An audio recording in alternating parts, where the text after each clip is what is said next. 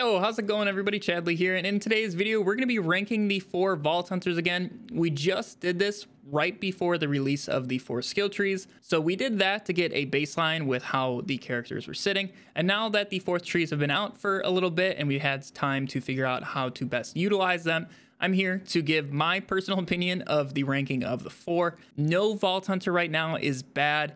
You can do any piece of content with any character and you'll be perfectly fine. This is just my opinion on how they stack up against each other. So if your character is not as high as you would like them to be, do not sweat it. At the end of the day, it does not mean anything. It's my opinion, but I just like to share my opinion. So, and I know a lot of you guys are not going to listen to what I just said. So get your pitchforks ready, hover over that dislike button, and let's just jump into these rankings. So coming in at number 4, I'm going to have to give this spot to Amara. Her 4th tree really did not offer her too much. It was just another redundant melee tree. And yeah, she definitely is the best at actually punching things, but it's definitely more focused on using the face puncher.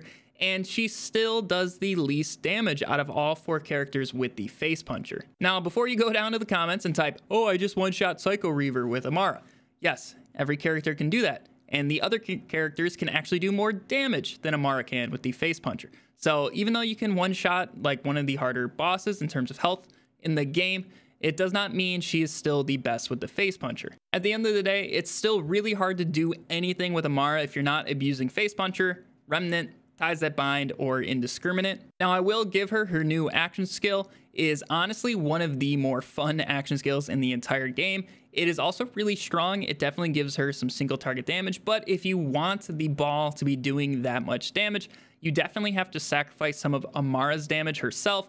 And it's just this weird balancing game, and overall it's pretty tough to make both of them work very well at the exact same time. Now also her purple tree, her capstone in it is actually a very good skill, but unfortunately it cannot roll on her new class mod, so it ends up being that you have to invest into the entire tree to get use out of it, which definitely takes away from Amara. If she was able to get that on the class mod, one, I think it would really help out the Kensei class mod and also just help Amara overall. And really the only action skills you'll ever use with Amara, even though she's kind of one of the action skill characters in the game, is Ties That Bind and Ball. You're still not really going to be using Phase Cast or Phase Slam. You'll have some uses for them, but at the end of the day, they're just not as good as Ties That Bind and Ball. So I would like to see those also get lower cooldowns. Overall, Amara's single target damage is still seriously lacking, and then obviously if you want to use the ball to get that single target damage, you lose a lot of her mobbing, which was her strong suit. So she's just in this really weird place with her purple tree. I don't think it added all that much benefit to her. So that's why I got to put her at our number 4 spot. Now coming in at our number 3 spot, I'm going to have to give this to Flak.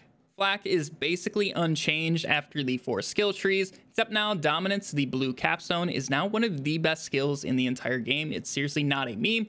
It makes life so much better for Flak. Flak is still doing the best non-gun damage in the entire game, while also still having one of the highest gun damages as well. But for the most part, Purple Tree really only takes away from Flak, and the only thing you can really use Purple Tree for is making stuff that you give your pet, like shields and things like that, a little bit stronger, but at the cost of ease of use. Right now, pet AI is still just too clunky, in my opinion, to justify worth going down this purple tree and taking away from Flak. And also purple tree as a whole is just very buggy. A lot of the skills are not doing what they say they should be doing, and it's just overall kind of a mess. And also the new class mod for Flak is a buggy mess. Do not equip that. Your pet will no longer work. And that is something we still have not seen a fix for. The whole point of this purple tree was for Flak to get more survivability and also some pet stuff. And while it does sort of help the pet, the survivability, in my opinion, is just not worth it. I don't think it adds anything in terms of survivability. Flak's survivability comes from damage and killing the enemies before you can kill you, and Purple Tree just does not allow that to happen.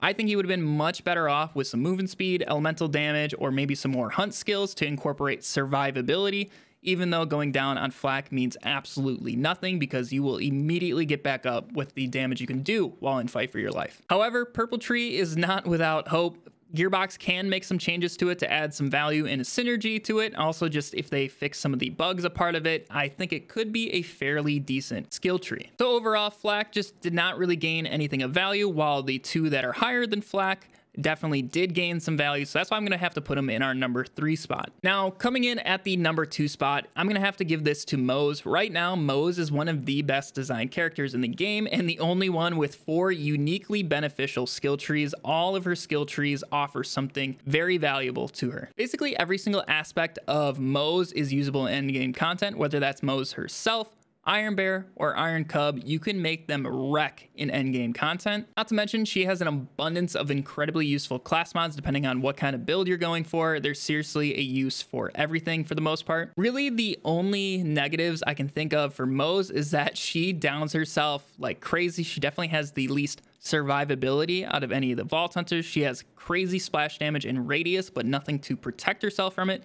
So you will be downing yourself fairly often. And also, if you guys are using Iron Cub, the AI is a little wonky at times. Sometimes it just does not want to be shooting at enemies, even though it's right next to an enemy. It's a little weird, but not quite as bad as Flak's pets. But at the end of the day, with her downing herself, she's just like Flak, where she does so much damage, you can immediately get back up. It's really not that big of a deal at the end. And also, Iron Cub's damage is incredibly high, so it is sort of worth it to deal with that derpy AI. Overall, Moze is seriously one of the best designed characters in the game at the moment, and definitely deserves this number 2 spot. Now, obviously, for number 1 spot, we only have one option left, and that is Zane. There is seriously so many places to start talking about Zane right now and how strong he is, and I would say he's legitimately overpowered with his purple tree. I plan on making a separate video where I go more in depth into this problem that is Zane right now and his purple tree, but for the sake of this video, I'm just going to give a general overview of how strong he actually is. When Purple Tree was introduced, there was also a couple other changes to his other skill trees that definitely gave him a lot more value as well, which includes duct tape mod. I will get to that in a moment. But basically, everything special that you could do with each of the Vault Hunters is now just all grouped into Zane. He has some of the craziest skills, and obviously Mantis is a crazy action skill that allows you to do all these insane things that definitely made the other Vault Hunters special. But now he can kind of just do it all himself at the same level, if not better than the other characters. Really, one of the only things keeping Zane somewhat in check right now is his fight for your life damage. If you happen to go down with Zane, you are probably not going to get back up. Your damage is abysmal, but you really don't go down very much. If you do, it's basically because you barrel trolled yourself. It's very hard for an enemy to actually kill you as Zane. So as I was saying with the change to duct tape mod, now if you just throw 1 point into this tier 2 skill, you have self splash immunity. That is something that Moze does not even have yet. Something Zane really didn't kind of need. Maybe if they made it so he was immune to self splash when duct tape mod procced for like a second or two, then it would be a little bit better. But you just need 1 point and you have guaranteed self splash immunity. And that is a little ridiculous for 1 point on a tier 2 skill. And then his new action skill that came along with Purple Tree is Mantis. It is hands down the best action skill in the entire game, especially for utility related things. Not to mention it can also do pretty crazy damage if you build for it. But otherwise, this thing can count as action skill end, action skill start, and action skill active, all with one skill with the lowest cooldown of 12 seconds, and you can hold up to 5 charges with it, and get 2 refunded if you manage to get a critical kill with it, which is really not hard. Also, you can basically do whatever you want while spamming this thing except for slide. That's like really the only time you cannot be shooting Mantis. And then in case all of that was not enough, he gets the skill Commitment, which basically gives him infinite gun damage and cooldown reduction. It has no stack limit, grants 30% when you have 5 out of 5 points in it for both gun damage and cooldown reduction, and you can also double that to 10 out of 5 if you have the Spy class mod. It is absolutely ridiculous how strong this skill is. With all of this combined, you can pretty much take whatever weapon you want into True Guardian Takedown, which is the hardest content we have in the game right now, and just wreck everything. It basically does not matter. You guys will see more of that in the video I plan on releasing here in the near future, talking about Zane Purple Tree. But at the end of the day, really the only bad things about Zane is Green Tree is pretty much irrelevant completely.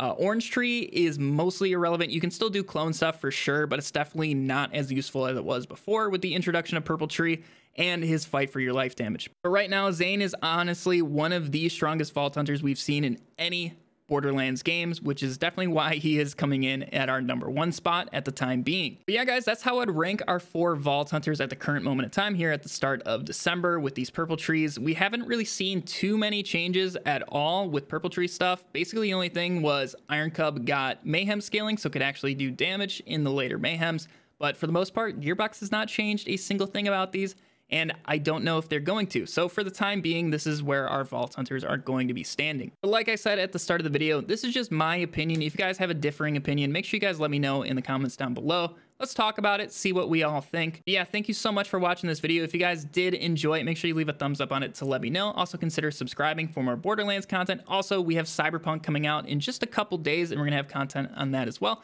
So if that interests you, make sure you are subscribed. Hopefully I'll see you guys over on Twitch. We stream basically every single night right around 8 p.m. Eastern. But I hope you all have a fantastic day, and I'll catch you all in the next video. See ya.